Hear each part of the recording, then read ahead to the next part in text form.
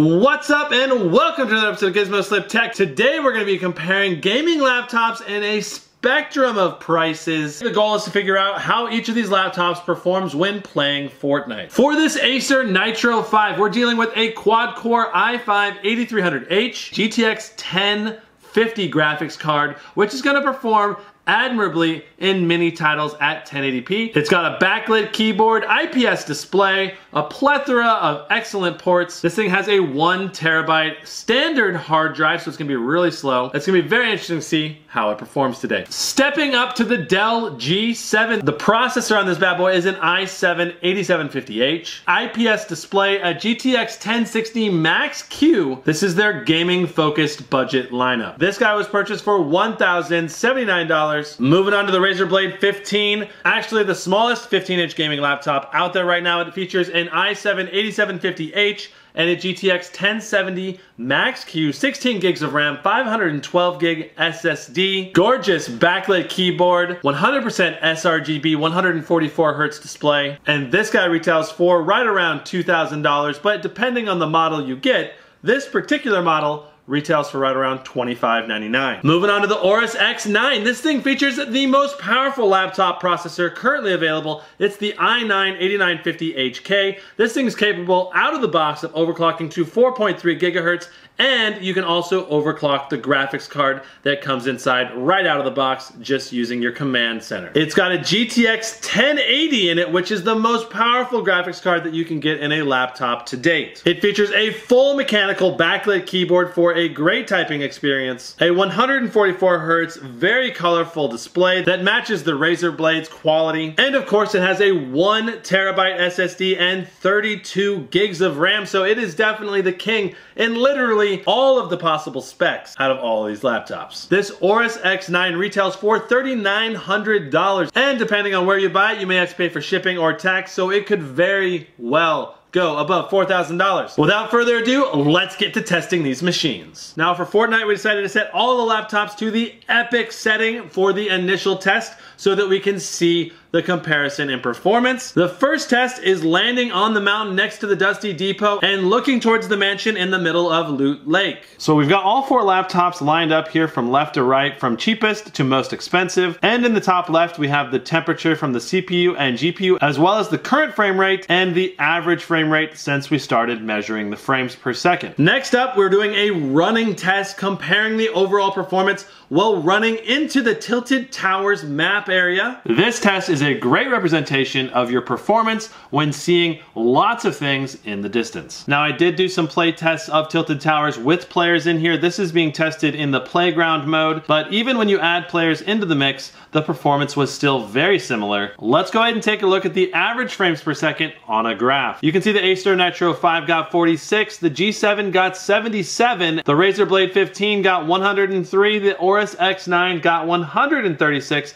It's a very interesting and consistent increase of about 30 frames per second in between each of the laptops. Now the important thing about the 2 cheaper laptops is that they only have 60 Hz refresh rate screens, while the Razer Blade 15 and the Aorus X9 both have 144 Hz displays. That means as a target with the first 2 laptops you want to be nailing above 60 frames per second, and with the 2 more expensive laptops you want to be hitting above 100 frames per second as a minimum, but ideally you want to be hitting that 144 Hz mark. How does this performance to the dollar match up on a graph? On epic settings, the Dell G7 and the Acer Nitro are nearly identical, coming in right at $14 on a frame per dollar ratio. The Razer Blade 15 costs $25 per frame, and the Aorus X9 is a whopping $28.67 per frame. This graph really shows you that you're paying the premium dollar for the Razer Blade 15 and the Aorus X9, and that you're getting a lot more frames for your money with the cheaper 2 laptops. Okay, so let's talk about each of the laptops and how they perform. Now the temperatures on the Acer Nitro 5 are actually quite good, with the CPU hitting in the low 80s and the GPU never going above 75 degrees. Both the CPU and GPU are hitting the max possible boost clocks, which is really good. You can see that it's hitting right around 45 45 frames per second in the Tilted Tower benchmark test. Now 45 frames per second is the bare minimum that you would want to even be able to play smoothly, but ideally you want to hit above 60 frames per second. We went ahead and played with the settings and set everything to medium with a 100% render scale rather than a 66% render scale because that causes it to be fuzzy. And you can see that on medium and epic settings it is nearly identical looking, the main difference being the anti-aliasing being lowered,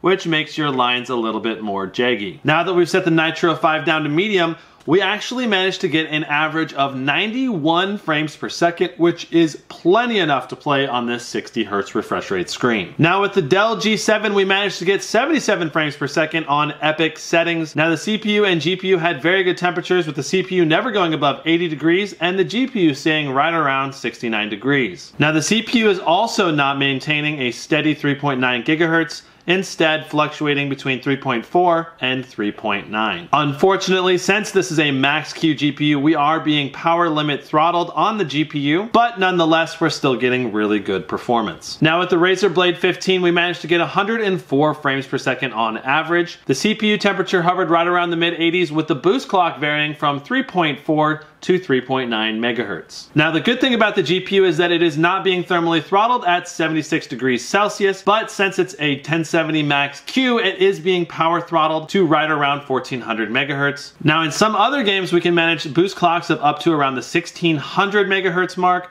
but that's because they're not optimizing the GPU usage. Taking a look at the Aorus X9 here, we have some really good temperatures of the CPU right in the mid 70s and maintaining a steady 4.3 megahertz, which is just absolutely fantastic, and even has some headroom if you want to overclock it up to 4.5 gigahertz. Now the GTX 1080 is running a little bit warmer than the other graphics cards in this lineup, and managing a stable and consistent high 1800 megahertz, which is just absolutely fantastic. Overall, the Aorus X9 is definitely the king of performance here. So in the case of Fortnite, it's definitely true that the more money that you pay, the more performance you're gonna get. But the thing is, you can lower the settings on the lower priced laptops and get really high frames per second at the 1080p mark. The difference between medium settings and epic settings is hardly noticeable, which means that even on the cheaper laptops, if you just lower the settings, you can get absolutely superb frames per second and performance for the dollar. But if you have the money, you're definitely gonna get far superior performance going with the more expensive laptop in this situation, especially if you want the maximum settings and always hitting near that 144 frames per second mark. Overall, I thought this test was really interesting. What games would you guys like to see in future videos? Post them down below, and of course I'll have links to these 4 laptops down below if you'd like to pick one of them up. Thanks so much for watching. We'll see you next time. Brandon out.